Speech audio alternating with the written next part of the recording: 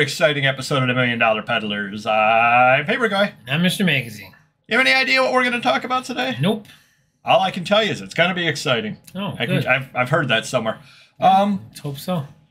Today's video came about because of something or other I was reading in the Facebook group that good friend of the channel, Primetime Treasure Hunter, maintains. Definitely do check it out. The Reselling Resource Center, I think it's called.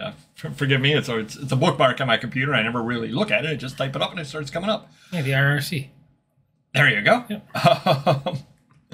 But it's came about because somebody in there was talking about how they went to the post office and brought some stuff to the post office that they had printed the labels for, I believe. 14-ounce items off of eBay. They printed the labels, brought them there. Yeah. And they were told by the clerk, this can't go out first class. First class is only the 13 ounces, and refused to accept them. And wow. The clerk is right in that if you go to the counter and purchase postage, you can only purchase it up to 13. But if you do it through eBay, you can go up to 1 pound. You can go up to 16 ounces. So 14, 15, and 16 have to go priority if you're buying it at the window, I believe. When did this rule come about? It's been around a while. If you're buying at the window. All right. But if you purchase through eBay, you do get that advantage. And I believe it might also be at USPS.com. I don't believe you can ship 14, 15 ounces that way either. I think stamps and Amazon. Stamps, Amazon, PayPal. eBay, PayPal, they all allow it. Yeah. Weird. Yep.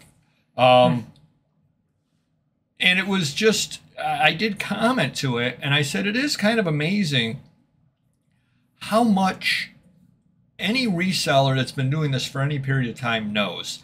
And I'm not just talking about knowing what to buy, knowing what to price things at, knowing how to pack things. I'm talking about we know the media mail rules probably better than 75% of the people at the post office do. Yeah. We know the eBay rules probably better than 75% of the CSRs hired by eBay do. Yeah. And you're in a situation where you need to explain to the various people, no, you're not reading your own rule right. Yeah. Or this is an exception because.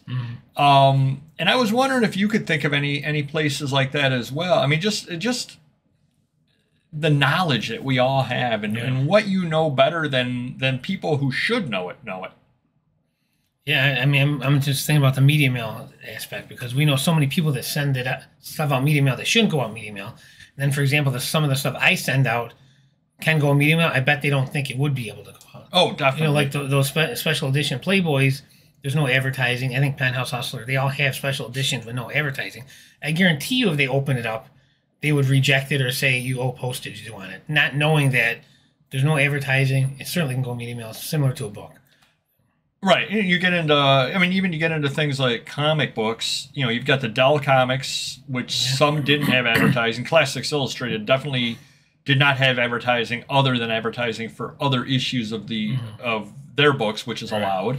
But then you get a Marvel comic. Well, that generally has it, except then you get into some of those trades. I'm sure they think they're comic books and they should only go first class. Well, you get into some of the comics from the 1980s, 1990s that didn't have any advertising in them because they were trying to do the better product and the better paper and all that kind of stuff, and they didn't have any advertising.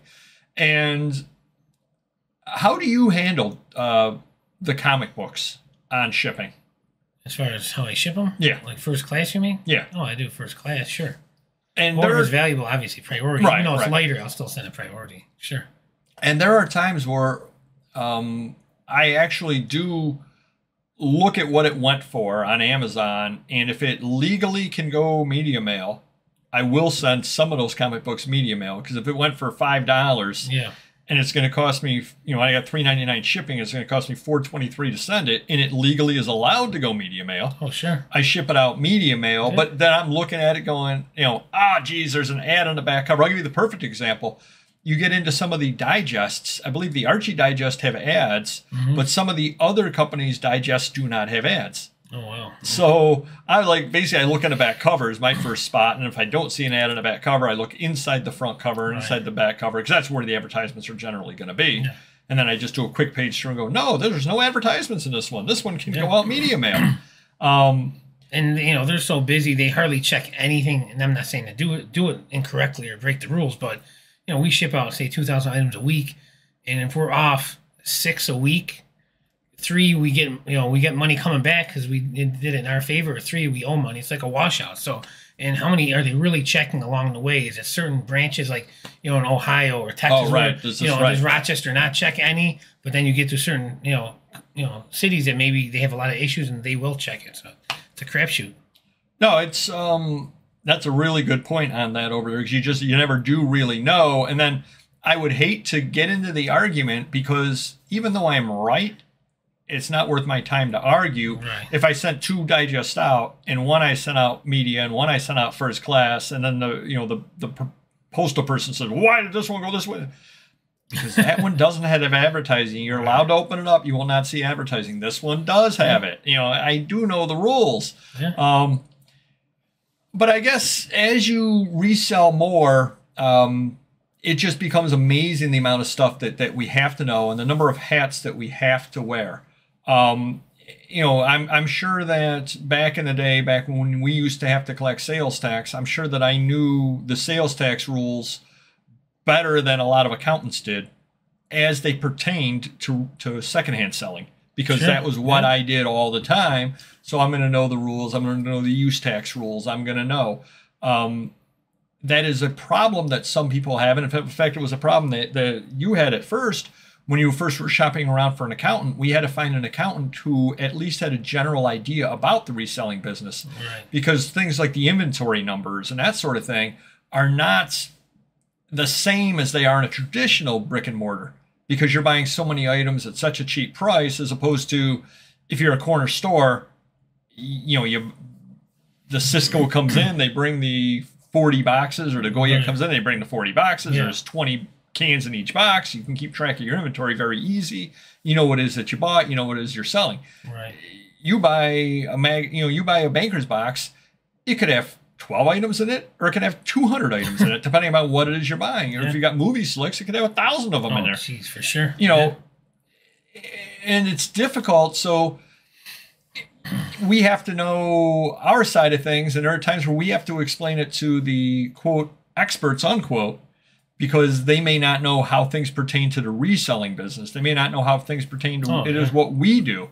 So if you're out there and you're getting dissuaded, just realize everything that you know. And when you're trying to find an attorney, when you're trying to find an accountant, and so on, you probably know your business and the rules as far as reselling, better than they do, because they probably do not deal with it every day. Whereas it's your life, it's our life.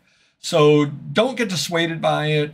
Reach out to the people in the Facebook groups. Reach out to the experts around you. Reach out to the people that know what they're talking about on YouTube, and get all the help that you can. Because just because your accountant says one thing, or just because, doesn't necessarily mean it's the gospel truth.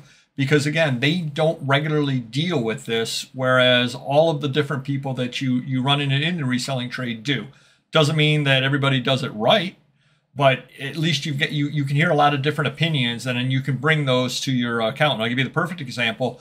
There are a lot of different ways that people account for their inventory. Some people expense it, some people carry inventory, and so on.